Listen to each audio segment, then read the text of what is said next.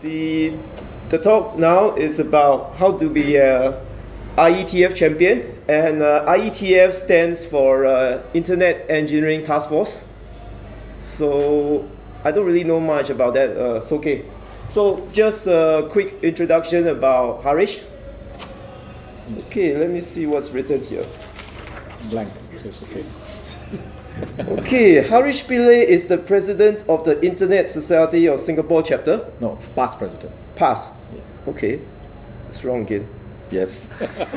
Well, he was the president when he gave a talk last year.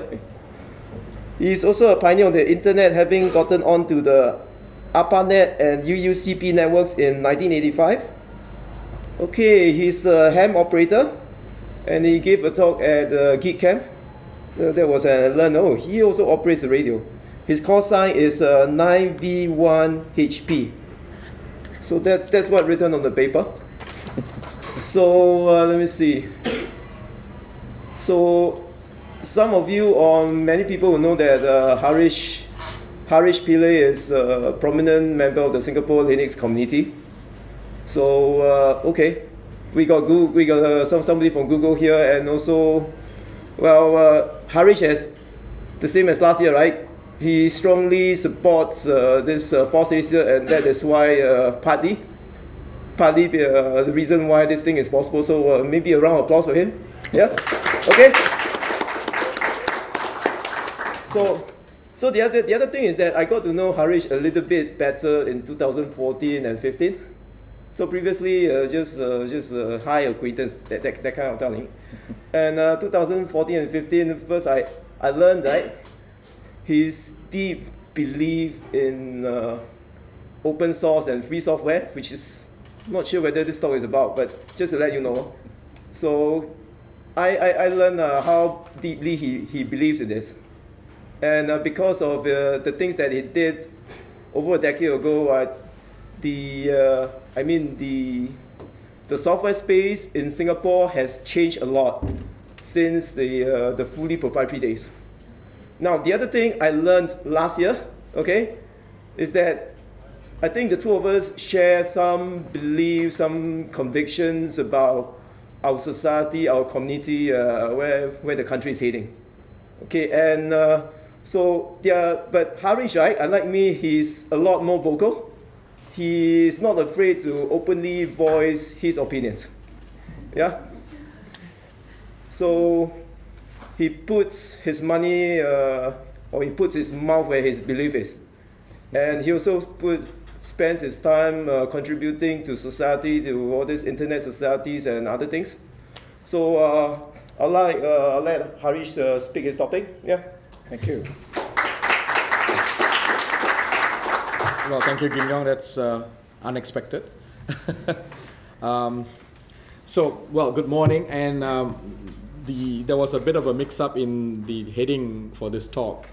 It was not what was originally put in there because it was a cut and paste error. And so, move a little bit here. Oh, there you go. Cool. Oh, here. Hi. So this is about IETF. Now the reason this is the topic for this particular session is that one of the things I'm trying to achieve here in Singapore is to get a lot more awareness, first point. Second point is understanding of what it is that IETF brings to us and how we can contribute to IETF. The long story, before I make the long story, I want to ask a very simple question. How many of you have heard what IETF is? Okay, apart from those Googlers, you're not entitled to answer the question. You guys, okay, you don't know, okay. All right, what does IETF actually do? Okay, so now all the hands went down, that's fine. Standards. Sorry? It says standards. It's like standards. Is IETF, do you use anything that the IETF has ever done? One of these? That's a phone. No, but some of the technologies it uses to actually work. So with the transmission and communication, IETF to help define those standards. Okay. Anybody else? Other than on the phones? The internet? Yeah. The internet. If IETF didn't do or continue to do what they're doing, we don't have the internet. Plain and simple. Let's close shop and walk off. Right? So IETF is a volunteer-driven organization. It is not like the traditional international standards organization, ISO, ITU, all those transnational bodies. It's got nothing to do in shape or form like them. Those are constituted based on country affiliations and blah, blah, blah. IETF is entirely grassroots driven. It's a geek-driven organization. You have to understand what is going on in IETF or in the technology of your interest to make it happen for others to consume and benefit from. So one of the reasons I'm doing this talk is Singapore is most likely to host, IETF has meetings that are held face-to-face every 3 to 6 months, and they rotate around the world, and each of these meetings, the face-to-face meetings, have about 1,000, 2,000 people show up. Okay, and every meeting has a number to it. So meeting number IETF 1, 2, 3, and so on. For IETF 100, the schedule is for it to be held in Asia in November next year, in 2017. I'm hoping to have IETF 100 in Singapore. But in order to make that happen, I need to build a group of contributors to IETF, whatever it is that you can possibly do, so that we have a base of contributors here, at least in Singapore, if not in the region. Because contributing to IETF is as simple as writing a proposal and trying, get people to adopt it and critique it and improve upon it, and then eventually it becomes an RFC. Okay, it's as simple as that. But the process can take some time because you need to win people's confidence that this makes sense and so on. So what I'd like to do in this talk, in this session here, this is not my material, this is from the Internet Society. So the Internet Society is a global organization. How many of you are members of an Internet Society chapter? No? Okay. So in your city, most likely there is a chapter for the Internet Society. The Internet Society is a global organization. It's headquartered, where is it headquartered? It's in Virginia or? Reston is right. Reston, Virginia, yeah. Geneva. And Geneva, yeah, okay. That's an expensive city. Keep an eye on ITU. Okay, I know. Keep an eye on ITU, that's a good one. Because ITU wants to take over the managing the internet. You know what will happen when that happens, right? So, having said that, the IETF is a body that is funded via ISOC, Internet Society. Internet Society gives funding to IETF to do the activities that IETF needs to do. So it is a very, it's a global organization to help ensure that all the things that we need to have to make the internet work is crafted, is drafted, it is debated, it is implemented, and is retired, and new ones come on board. So the entire process, and anybody can participate in creating a potential standard for the internet. You don't have to be a member of or an employee of a company or an academic. If you are just a person who has got an interesting idea, you want to make that into a standard, write it up, publish it, get it critiqued, present it, and if enough people say this is a good idea, it gets adopted as an internet standard, and your name will be there.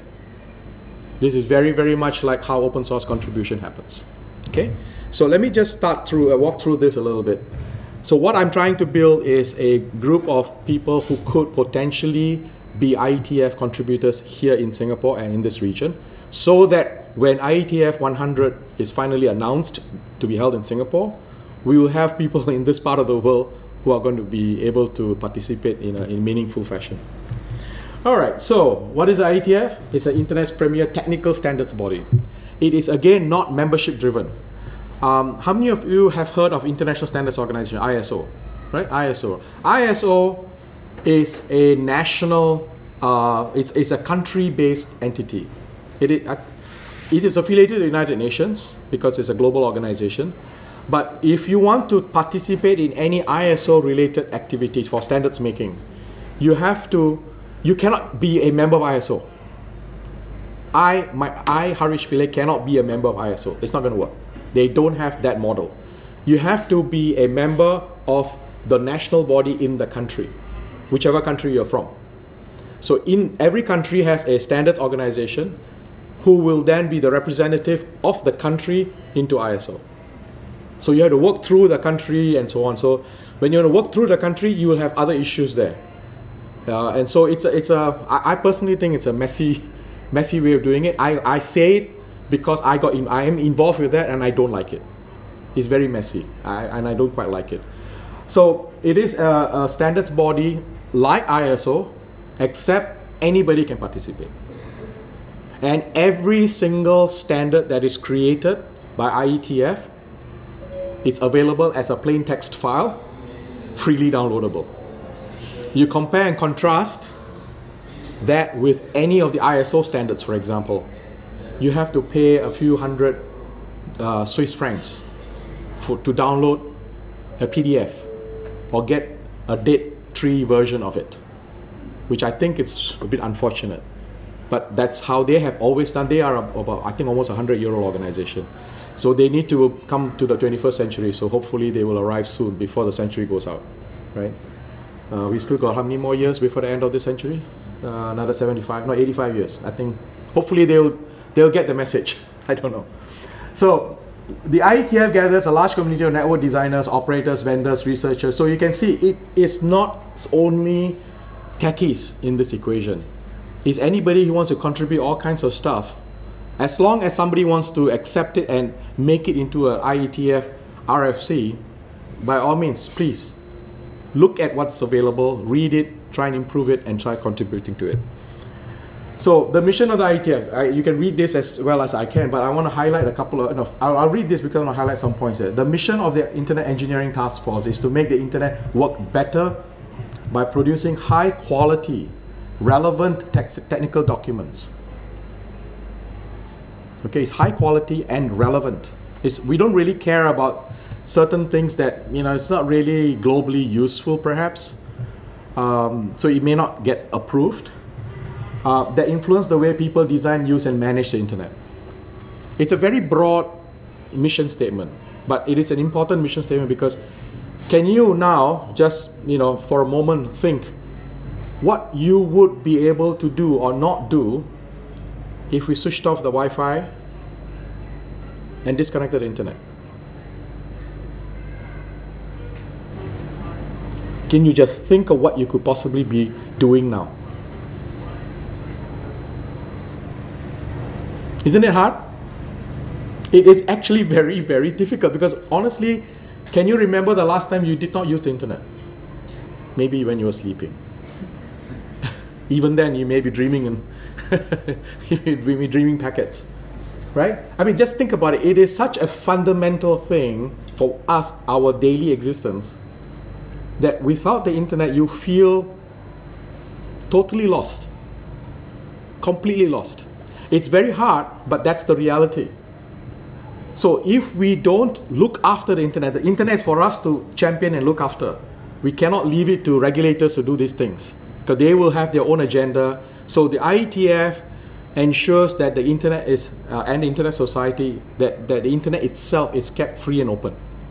So no, unnecessary blockages and so on and so forth that are placed onto the internet itself. So that's a very important thing, to design, use, and manage the internet for anybody and everybody to use. So some of the accomplishments of the IETF, okay? Domain name system, DNS. Have you ever used the DNS before? What did you use? When was the last time you used the DNS? Last time I typed an address into my web browser. There you go. The last time you type a web address on the browser, bang, you use the DNS. But did you know that you used it? For those of you who don't know, don't realize that. It is as fundamental, as simple as that. It is there, it's just done. But you did get the answer back. Did you know how when you type science.edu.sg that in order to retrieve the information for the website, what had to go through? What kind of layers of software and different kind of resolution of information had to be done before I can show you can receive that page. So these are almost every level in that entire sequence of events is defined by something IETF has done. But of course there are related organizations as well, like W3C for web standards and so on. But IETF tends to be focusing a lot more on the infrastructure layers of the internet. It's very, very good. So let me ask a question here as far as the internet is concerned. When was the first time you had used the internet? Can you remember? Besides right now. Besides right now, yeah. Should be 1997. 1997. 93. So did you have a dial-up modem? Yes. Dial-up modem? Yes. Can you whistle the sound of the 56K? 14.4K, remember that, right? I see some younger faces here, I'm sure you don't remember that. All right? So 1993, anybody before that? Yeah, well, yeah. We go back a few years, yeah. Anybody else? 1992. Okay, there wasn't, I don't think the internet was widely available in that sense, even in Singapore. I don't think it was available then. Anything before that is going to be a challenge. I totally agree with that. How many, okay, maybe before that, did you ever use things like bulletin board systems, BBSs? Ah, now you see a lot more hands. FidoNet. Anybody on FidoNet? No? I had a FidoNet node running somewhere.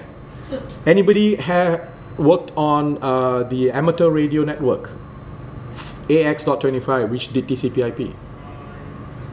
Yeah, so there is a TCP/IP network for amateur radio. So you plug in your radio equipment, and from your computer you go out over the airwaves.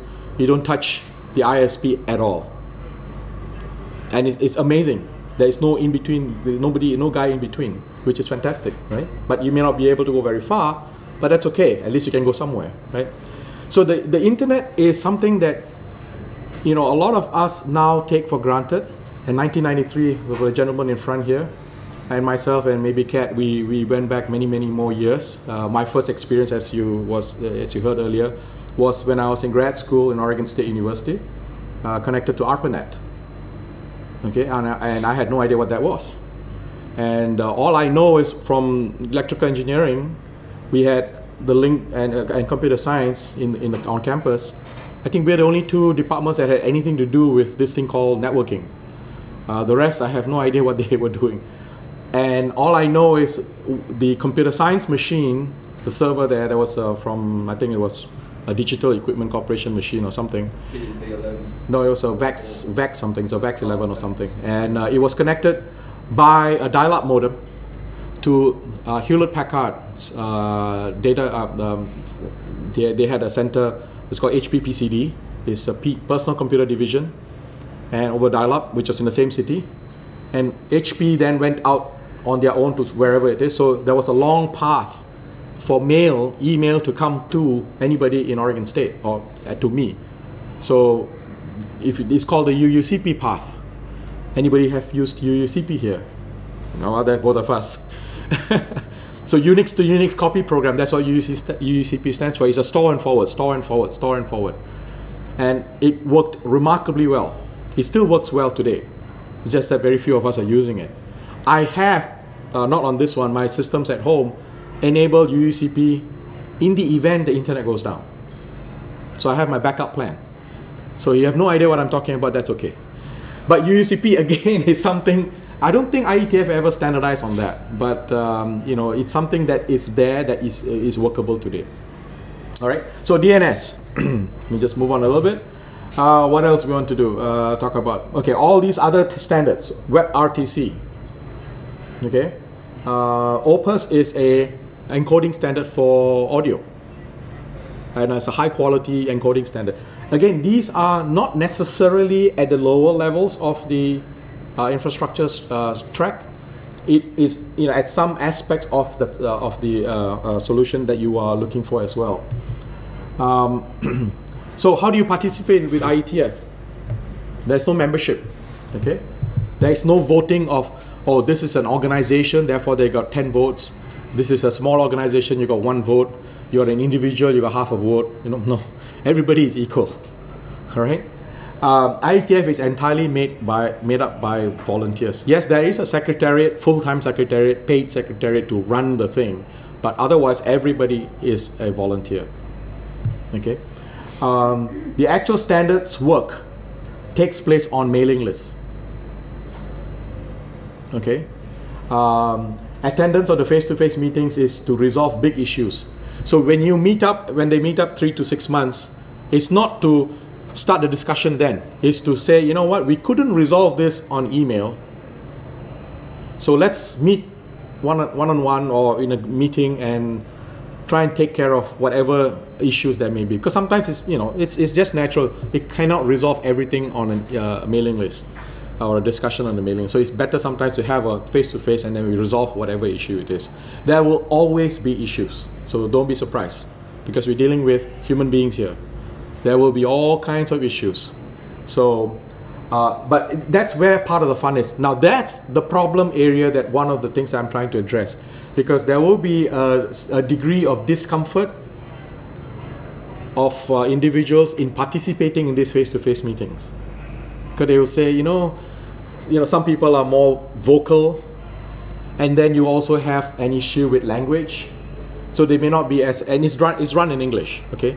So because these meetings are held in English, someone who is not sufficiently confident expressing their ideas in English may not even open their mouth to say anything. And so we have a problem there. And IETF understands that, and they're trying to figure out how can we make it such that people can participate in whichever way that makes you comfortable. So that's something that IETF is trying to do. So anyway, the meeting is where these things happen. And you know, one of the things of any conference, even FOSSASIA, the most of the learnings that happen, as far as I'm concerned, is what we call the hallway track. You know what's a hallway track? There's going between different speeches or talks. You walk on the side, get out, go on the hallway, and then you meet somebody else, and you learn something new there. There's a lot of unplanned opportunities to learn in the hallway tracks. That's exactly what happens in IETF as well. The amount of opportunities to, oh, so you are so-and-so that said this on that mailing list, thank you very much, I like that. By just having that face-to-face human interaction changes the dynamics completely. Because now I know who you are, and you are a real person, and you're not just an email address. And that's a big, big difference, okay? So the way the work is actually done in IETF is there is a group of people called editors, and there are many working groups. There are about 129-ish, because working groups come and go. So the last time this was updated, it was 129, plus or minus 1 or 2. There are area directors. That means these are different areas of interest from a standards point of view. And all of the individuals in these different groups, they're all volunteers. Every single one of them. The IETF chair is, I think he's a paid position. I forget. Is Julie? I'm not sure it is. I think he must be a paid position. I don't know. But he's elected by the IETF members. Okay. Okay, let me just move a little on working groups. So the working groups is where the meat of how things needs to be done is actually done. You propose ideas. One of the things I like about IETF and how the internet standards work is as follows. I may have a good idea. Okay? So I have a good idea. Now it is up to me to write it down, explain what it is, and put it out onto the mailing list, get people to respond to it. But what is critical is I have to be keeping an open mind about it and making sure that I accept patches or improvements or suggestions or whatever it is, and be able to defend the idea and the suggestion. First step. Second step, it is important where there are things that needs to be implemented, that there are two independent implementations of my suggestion. That means two groups of people implement whatever it is that I'm proposing. And if they both can do it without me helping them build it, that means whatever has been documented is clear enough, there is no ambiguity, it is implementable, and therefore it is more likely to become an internet standard. So it's a very simple process. So if you read any of the RFCs, if you go to rfc.org, I think it's rfc.org, you will find all the various RFCs that have been created since the beginning of IETF. Okay, so have you heard of something called RFC 822?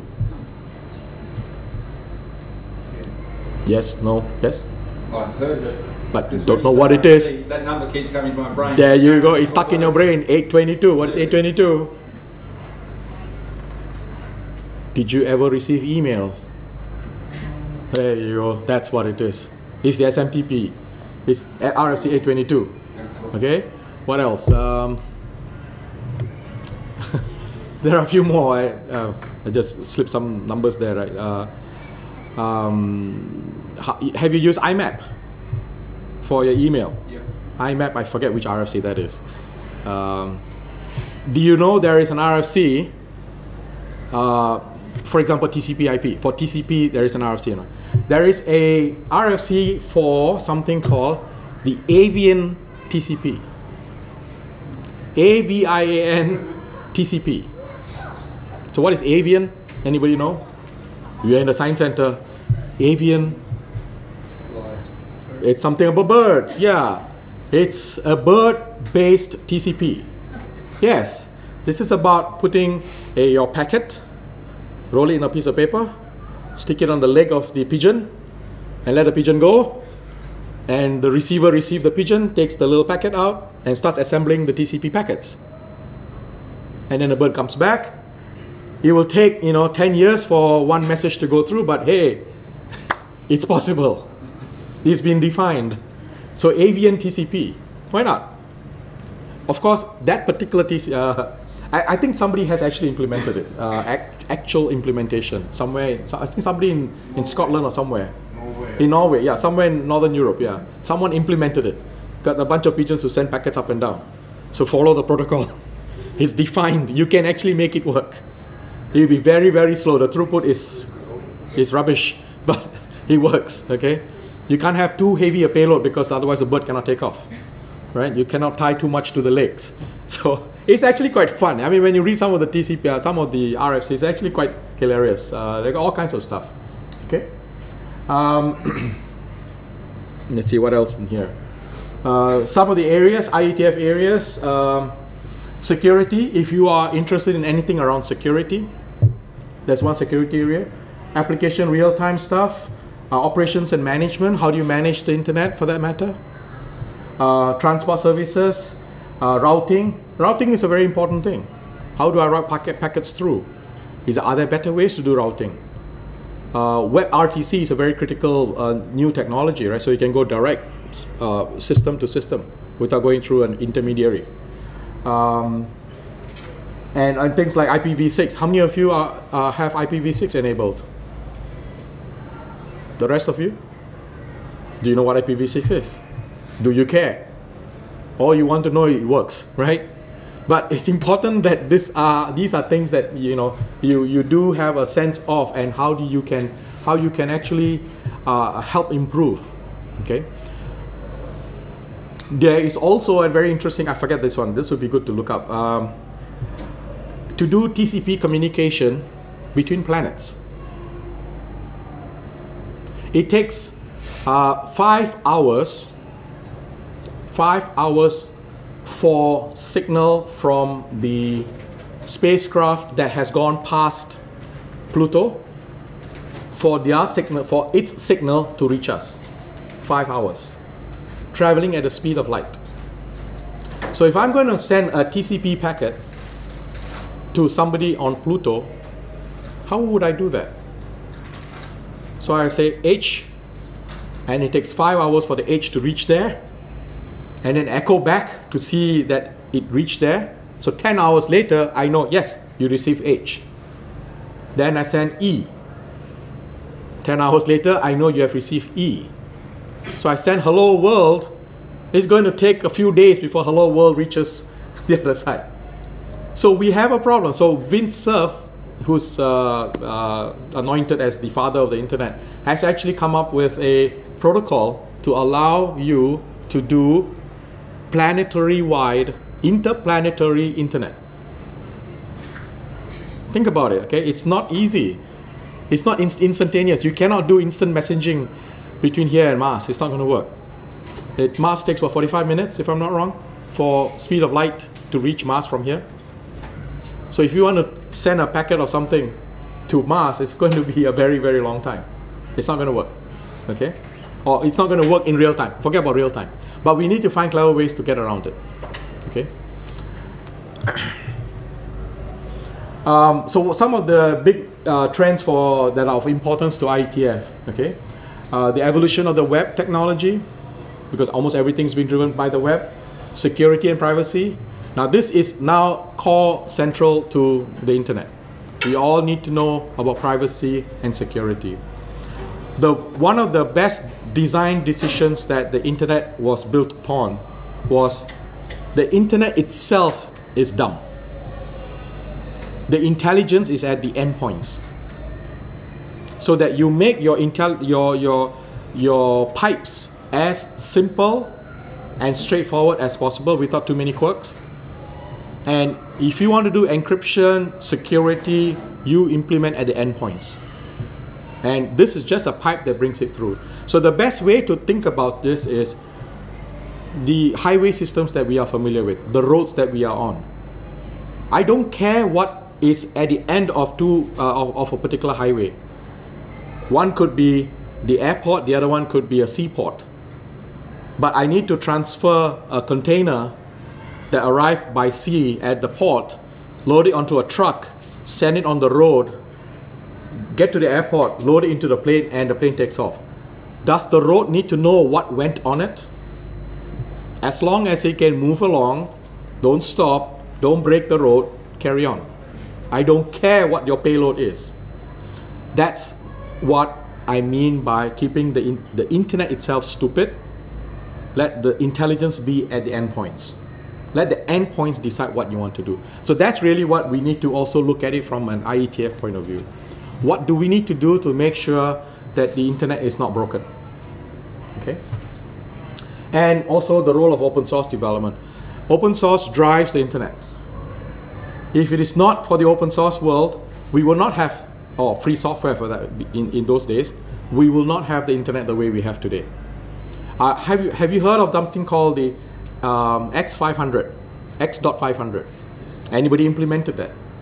Yes, very complicated. Very complicated. Is it still being used? It is? 1 person, 2 persons using it. No, X.500 was the way it is made fun of is by using the phrase, it was committee designed. It was designed by committee. They got no stake in the game. They designed by committee. It's done at ITU to design X.500, which got so many layers of all kinds of stuff to make sure everybody is kept happy. Every national body who wants to do their little bit of here and the other guys a little bit here, and everything goes into this X.500. It got so complicated, nobody actually uses it. And thank goodness they spent time doing that, because in the meantime, IETF went ahead and created and helped create the internet. If we were going to wait for ITU to make the internet happen for us, it will still be talking about it. Okay, it was not going to happen. That's unfortunately the reality. Okay, And they do recognize it, and they're trying to speed up the process and get it short. And they work with IETF and see how is it that IETF can do what we have done. Okay, so that's fascinating. And open source is the core driving philosophy behind it. Let's see what I want to talk about here. Things like new protocols. Now HTTP 2. Now that's the next new protocol that we need to make sure everybody starts using. The evolution of the technology is so fast that if we don't document it fast enough, and that's one of the biggest benefit of IETF. Your standards bodies like ISO and all of these guys, they take few years before a proposed standard becomes an official standard. In IETF, it can take 6 months. It can be shorter, it depends on what needs to be done. It can also take forever. So there's no SLA for it. There's no service level agreement to say, no, you must finish it by a certain, no, because if it is not ready, if people cannot understand what it is, and the technology is not quite there yet, what are you going to do? Yeah, put it up and see what happens, and maybe a few years later it might make sense. Okay. Let me just see. Yeah, security and privacy. Since the Snowden revelations, there was a lot of stuff that we need to look at from a security point of view. Again, it is end to end. You have the work done at the endpoints. The internet itself is open. Is completely dumb. There are a lot of other topics that are coming up, and I would encourage you, if nothing else that you do, at least sign up to some of the mailing lists and see what's going on. Look at the conversation, look at the historical stuff. There's always some kind of a summary that is sent out on a weekly basis in this, whatever area that you're interested in. There are, like I noted earlier, there are many areas. If you're interested in security, please sign up to those mailing lists and see what's going on and contribute. Okay. Let's see what I want to do. Yeah, so how does this work get done? There is a flow of stuff.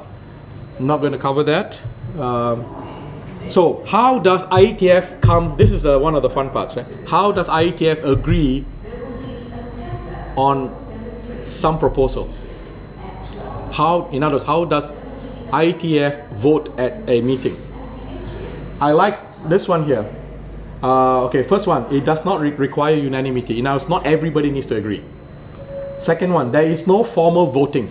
In other words, you don't start saying, I agree, so there are 10 persons agreeing to this and 2 persons against. No. The way it is done is that smaller bullet point, it says show of hands or hum but no count. Yeah, hum. So let's practice humming. One more time. So the louder the hum, the more agreement there is. The less louder it is, the less agreement there is. You should watch some of the, because it's all streamed live anyway. So the meetings are streamed live. So you should watch them. Oh, there's a voting going on. You can hear there's a humming going on. There's humming, which is actually fascinating when you think about it, right? Forget about raising your hands and starting to count and forget that. Just listen to what I want to feel. Hum. So that's, when I first came across that and I actually saw it happening, it's like, man, I just love this. This is actually fascinating. I mean, it solves so many problems straight away. I don't have to actually lift up my hand. I could be snoring for all I care, but all right. And then the disputes are resolved by discussion, and final decisions must be verified on a mailing list. So just because we agreed very loud hum doesn't mean it is clear yet. It has to then be put on a mailing list, and everybody says yes, that's how it is. Okay. So is there a veto? Is there? Is there a veto process so somebody can say no? Oh yeah, you can. Of course you can. Sure you can. So that, will it block the consensus? It could block. If you like whistle, I mean, it could. I mean, they have resolution processes for that. If somebody really presence at a IETF meeting or absence doesn't matter. You can always show up later on. So when you show up later on, it behooves you to go and find out what happened. Don't just show up without checking the archives. At least read the stuff and see what happened, right? So what I'm going to do is I will I will pause here for a minute because what I want to do is I want to know how many of you would be interested in participating in an IETF event, which if you are in Singapore, we are planning for this to be in November next year. This will be IETF 100. Now, in order to do that, I mean, it can be from any other country as well. I'm not saying no, it's just that you're not physically here, so a little bit tricky. But having said that, what I want to do is to build up a small group of people who actually will contribute to something within IETF, one of the RFCs. So what would be necessary that needs to be done? First, look at some of the RFCs of your area of interest. Do you think there is some room for improvement maybe? Maybe not. Or something new you want to contribute. Or you want to clarify something. It's your choice. There's so many ways you can do this. So what our Internet Society Singapore chapter is going to do is we're going to be having a meeting on the 4th of April to get the initial group of potential IETF contributors, interested people, no commitment, but interested people. We will meet up and figure out what it is that we can actually do. And I'm hoping to get a small group going. We will have mentors from IETF to help guide you along in writing a draft and then getting it critiqued by everybody else so that it's less intimidating. Because when you put it on the mailing list, sometimes you can, if you don't have sufficiently thick skin, you can be bruised very easily. So I have been bruised on the internet for for a long time, so I have no issue there. But people who are going to contribute, I think we want to make it a little bit easier. We don't make it too easy. You should still feel the pain, but I think at the end of the day, there's a lot of fun in doing this. That you learn something along the way, how you interact, creating something new, and actually getting it published. That goes into your resume. Okay, and this is public. It's everywhere. Yes. But RFCs for IETF need to be about protocols which actually need to move the internet forward, yep, make it more stable and more useful. Yep. So you're not saying people should just come up with random stuff? Oh no, of course not. Okay. Of course not. I mean, the intention here is to get a process going. How would you write a draft? How do you present the draft? How should you phrase it?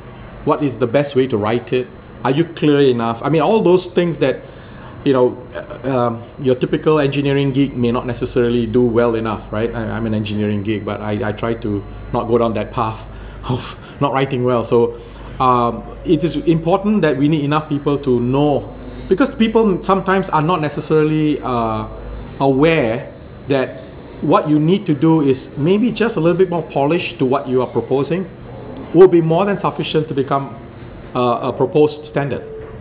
So it's just crossing that small barrier sometimes, or sometimes it's just they may be so in that technology that they can't extricate themselves to figure out, how do I explain this to your grandmother? So right? So that's really what this process I'm trying to initiate is, trying to get enough people to say, okay, how do I craft this? How do I draft this? What do I need to do? And then present it. And then let's critique it. It's not against you as an individual, it's how do you then bring your ideas forward? Okay, that's the intention behind it. In a very friendly manner. It's not a, no blood will be spilled for that, okay? You may have a ton of beer spilled, but then that's a different story. Okay, so I'll share with you. I don't know whether currently there are 7,000 RFCs already.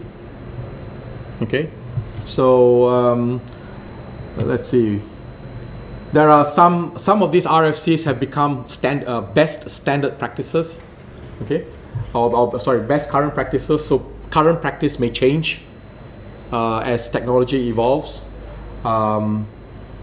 So when you propose something, it is called a proposed standard, and then when it is finally approved, it becomes an internet standard.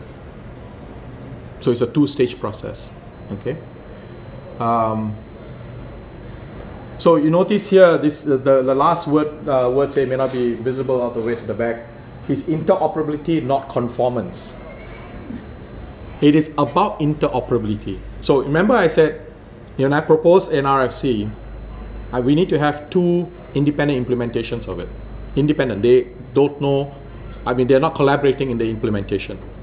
And if let's say it is RFC 822, SMTP, I implement one SMTP server, the other team also implements their own.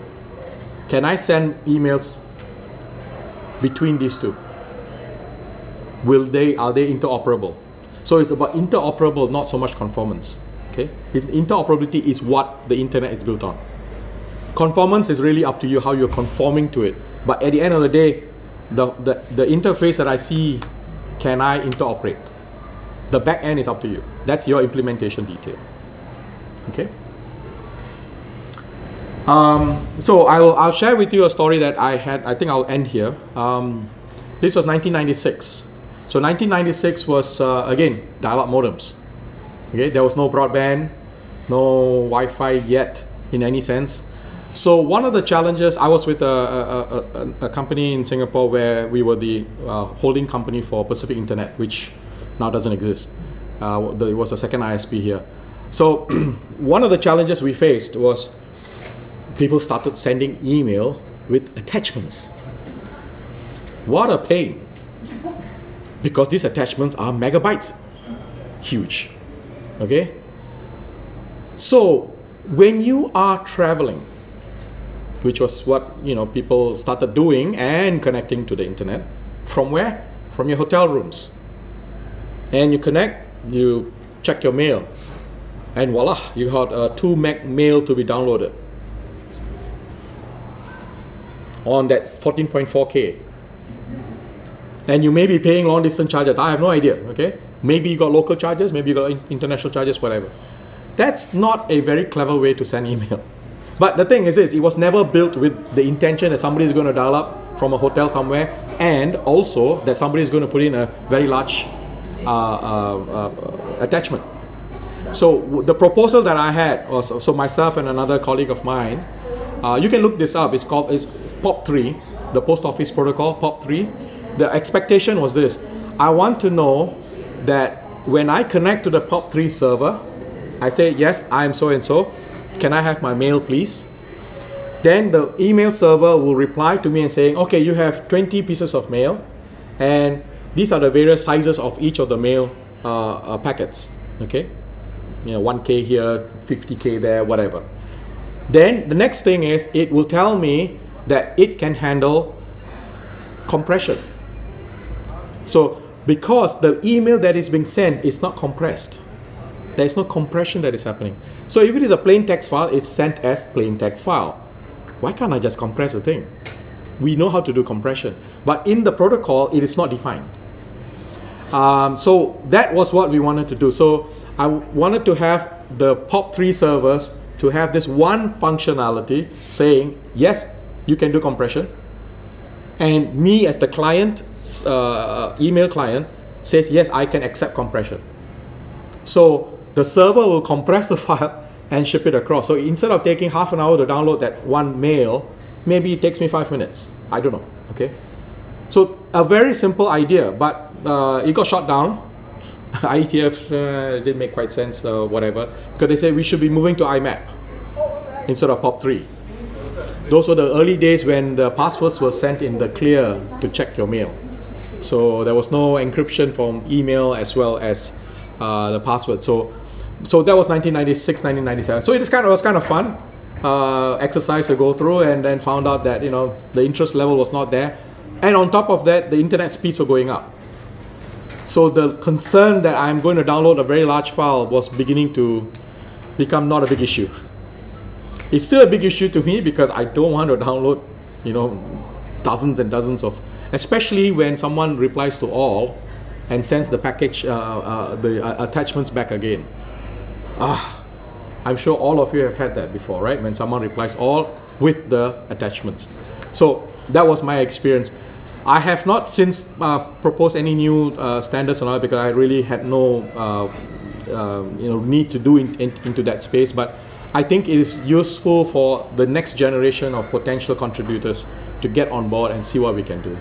Okay, so It's April the 4th. There's a sign-up sheet here. So please come forward, put your name here, and we'll meet up and figure out. Now, if you like to participate, but you're not going to be in Singapore, that's okay. Put your name itself, and we'll try and see how we can collaborate, maybe remotely or whatever that makes sense. Okay? So any questions, comments, prickbacks, or bouquets, or rotten tomatoes, avian TCP. So look out for something that always happens on April 1st. April 1st will always, usually there will be some RFC that comes out. It's always quite fun, you know, it's always quite fun. And as a side note to that is, I did something like that in Singapore, because we have an IT standards committee in Singapore. And I think about 3-4 years ago, we created we put out on April 1st a standard for Singapore. I don't know, especially those of you who are not from Singapore, if you haven't gone to a food court during lunch hour on weekdays, you would find that, you know, if you see there are 4 seats there and you got 4 of you, I want to make a reservation of the seat so that I can go get whatever I need for my meal and then come back and the seat is not going to disappear. So we have it's a local term, it's called CHOPE, C-H-O-P-E. Okay, CHOPE means I'm reserving it. Okay, it's a Malay word. I think the origin is from Sanskrit or something. Oh, okay, there you go. Yeah, he just choped this seat. Yeah.